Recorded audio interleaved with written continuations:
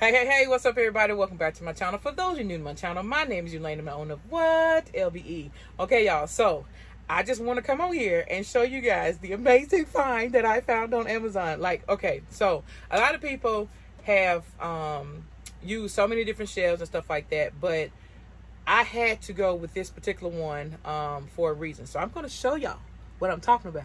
Okay, let's get into this video. All right, y'all, so let's get into this video because, like I said, y'all gonna flood me with so many questions and all types of comments in regards to what you see behind me. Okay, so I'm redesigning the shop, and for those of you new to my channel, my shop is my upstairs bedroom. I work from home, and I have the entire space up here as my shop, which is not big at all. So please don't take that as it being big. I try to be as efficient as I possibly can, but sometimes it still don't work out that way, especially when you constantly have to shop and catch the deals that you need to catch. So you have to come up with ways to be very, very versatile and efficient. So before we talk about this one, I'm going to go over these again because I get questions still on these, and I know it's just because I have new subscribers. These totes, I have 5 here and 5 here. These totes came from Walmart several years ago, okay? Some people said they have seen some small ones, and I have a few small ones on the other side of this room, but they said they found some small ones at Sam's, so you might want to check Sam's or Costco's. Maybe they have some, or just check your local Walmart, because your Walmart may have them and my Walmart just may be out and just didn't get no more. I don't understand why they didn't get any more, because I don't think they ever put them on clearance because they sold so fast. But anyway, they were, I think they were $20 a piece or $10 a piece. No, they had to be more than $10. They was $20 a piece. But I chose to make that investment because these things are huge. And they have these grooves right here where they stack right into each other. So it's not like they sliding all over the place and all that. You know, like if you move it, you moving the whole thing. Okay. I don't know why this candle's in here. But anywho, so that's where these came from. And like I said, I have 5 over here and 5 over here. And I've been refocusing on these and also just the whole entire room in general to try to be as efficient as I possibly can. And I need to see everything. So, Amazon. I've watched so many wreath maker videos just to see how they store their ribbon in the best way possible. And I've seen so many different shelves and stuff like that, but I needed something where if I have the same of something, I can put one in behind the other, and then once I use what's left in the front, I can move that backward and forward, and if I purchase some more, I can put the, you know what I'm saying, and just replenish it like I'm at an actual store. So I got on Amazon and I searched and searched and searched for the right shelf. Okay, this is a shoe rack. It's supposed to hold 40 to 45 pairs of shoes. Now, because of the width of my space, I could not make the full shelf. Okay, so the good thing about this shelf is that it allows you to create the one that you need, and then if you need like a separate shelf to make with the rest of the products that came with this, you can actually make a separate shelf, and it's a full functioning shelf. They made it to where the numbers match up to however you make the shelf. And if you have pieces left over, you can still make another small shelf or small little, you know, storage, whatever, with it. So that's the good thing about that. So I'm going to actually put the rest of it together and use it in another part of my shop. Okay. This is I have the bedroom, which is where I work at.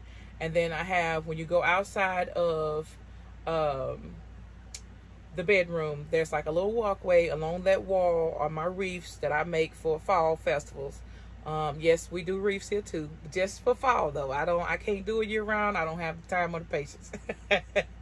But I do have it for the fall because that's when they really sell for me.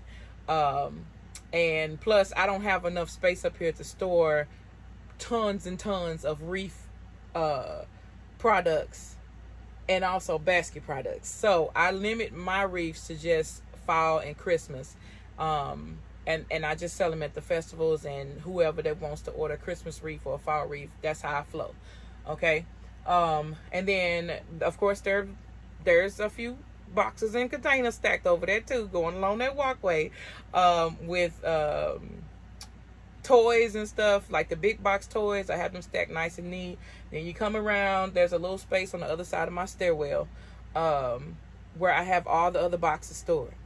Boxes of products, and I mean not products, but like teddy bears and Easter stuff, like the chalk and the bubbles and all. It's all boxed up, stacked up, ready to go. So I just swap out the seasons as the seasons come. So like I've brought in I only had 2 boxes of fall stuff out there, so I brought the fall stuff in, and also the my floral that I use in my wreaths and everything else. I brought all that in, brought all my Christmas floral in, and just, you know, I just swap it out. I rotate it.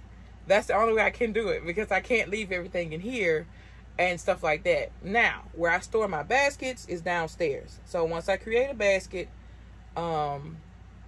and finish like an order or whatever, it goes downstairs, and I have 2 tables stacked on top of each other on the blank side of my living room.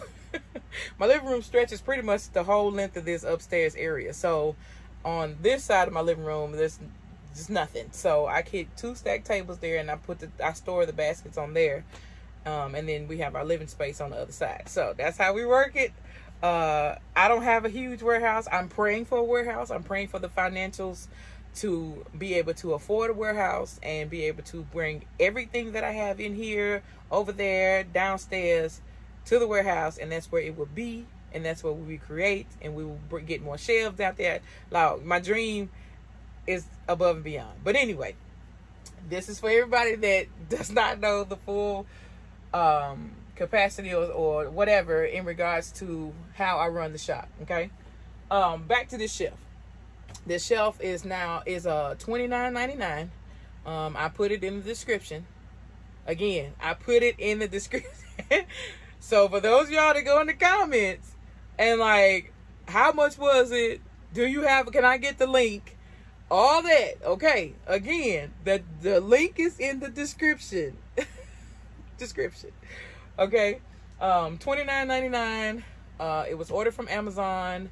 All you gotta do is click the link. I am not affiliated with it. For those who don't know, I should be affiliated with Amazon, but I'm not. Okay, so anything that I give you, I'm just giving it to you at the kindness of my heart. Okay, so you don't have to go searching for it. But it was the best $29 I could ever invest in, y'all. I kid you not. So like, say for instance, this ribbon here. Okay, so when I go to pull, and you actually, these big ones that you get from like Sam's and Costco's, you don't even have to take them out, because once you get it full, I'm gonna try to grab one. You see how it doesn't come out? It's snug in there. So I actually can literally take the pin out of the ribbon. Oh, I just dropped it. I'll pick it up in a minute. Take the pin out of the ribbon, and I can just roll. Y'all see that?